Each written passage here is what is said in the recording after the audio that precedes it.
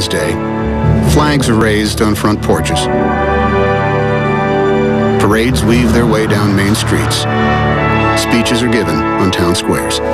We tell our veterans how grateful we are for their service and their sacrifice, and then we go back to our lives. And these men and women who served with a courage we can barely imagine, in places we can barely conceive, go back to theirs. 4 years ago, a pact was renewed that honoring their service shouldn't be about a single day, but a single purpose. Not about a national holiday, but a national commitment to honor that sacred trust we forge with every man and woman who chooses to put their lives on the line to defend this country. The willingness with which our young people are likely to serve in any war, no matter how justified, shall be directly proportional to how they perceive the veterans of earlier wars were treated and appreciated by their nation. That was said by our first Commander-in-Chief, George Washington.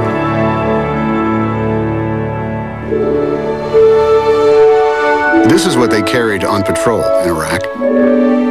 Dog tags, a 5-pound Kevlar helmet, an M4 carbine. And these are the things they carried too. You think about home all the time. It's certainly better than thinking about the mud wall hut that you're living in. When they said that they were going to get us home from Iraq, it was like, well, that's a campaign promise. It's like just never going to happen. As your Commander-in-Chief, and on behalf of a grateful nation, I'm proud to finally say these 2 words, and I know your families agree. Welcome home. I remember I just ran up to him and jumped into his arms. I'll be grateful to the President for getting us out of Iraq with honor and dignity for the rest of my life. We made that promise to go take care of the enemy and defeat the enemy. We did. President Obama made a promise to bring us home honorably, and he did. We had these matchbooks that when we were on patrol in Afghanistan, we handed out, and on the front of the matchbook was a picture of Osama bin Laden. It was unbelievable. My goodness, we may actually have found him. He said, well, I have overwhelming faith in our special forces. I'm confident even if he's not there, they'll be able to get in and out. And so I trust them. I trust their judgment. I trust their capacity. This was a very difficult mission. It was something that the military unit involved rehearsed repeatedly. They said, go. Go. Tonight, I can report to the American people and to the world that the United States has conducted an operation that killed Osama bin Laden, the leader of Al-Qaeda. I remember hearing something, and it finally registered that it was actually singing. And when I stopped and I listened, it was Americans who'd spontaneously gathered across the street from the White House, and they were singing the national anthem. And kind of basked in it all by myself, thinking about the guys that I'd served with, the guys we'd lost, the guys that had made it happen. Previous employer, America. Job description, devastating Al-Qaeda, securing Afghanistan, stabilizing Iraq, taking out Osama bin Laden. Skills, leading, serving, sacrificing. Promotions, many. References, the President of the United States. I believe that no one who fights for this country should ever have to fight for a job when they come home. The administration has implemented several tax incentives for companies to hire veterans. Their dedication is second to none. They're focused on teamwork. They understand mission, and they'll see things through to the end. I always feel like they're telling me I can't do something when I used to lead like 50 guys. Now they're telling me, oh, I'm giving you 2 people. Is that okay? Can you handle that? Anything you're going to throw at them as an employer is nothing compared to what they faced before. The unemployment rate among younger veterans has fallen quite significantly. We've met the enemy. We can meet a deadline.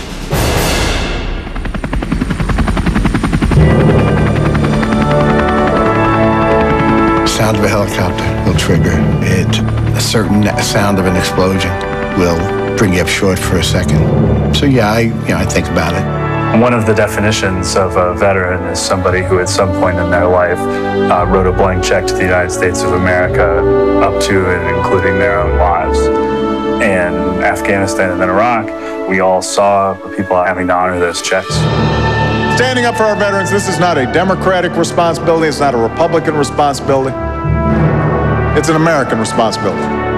It's so much easier to get whatever it is that you need help and to be seen sooner because there have been more people that have been hired to help those of us in need. I think a lot of wounded warriors are reluctant to reach out, but the current administration has really been reaching out to us.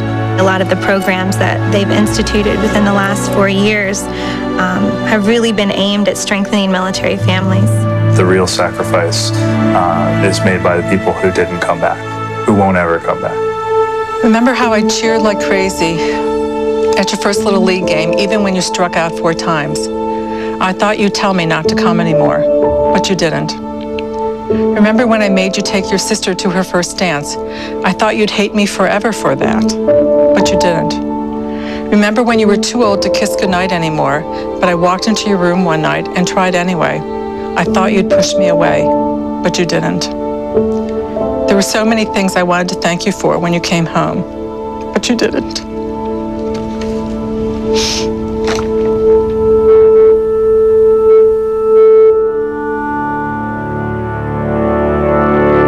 Came home and sometimes were denigrated, and you should have been celebrated.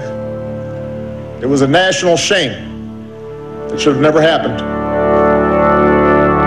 That's why here today we resolve that it will not happen again. When President Obama spoke at the Vietnam Memorial, we were finally welcomed home.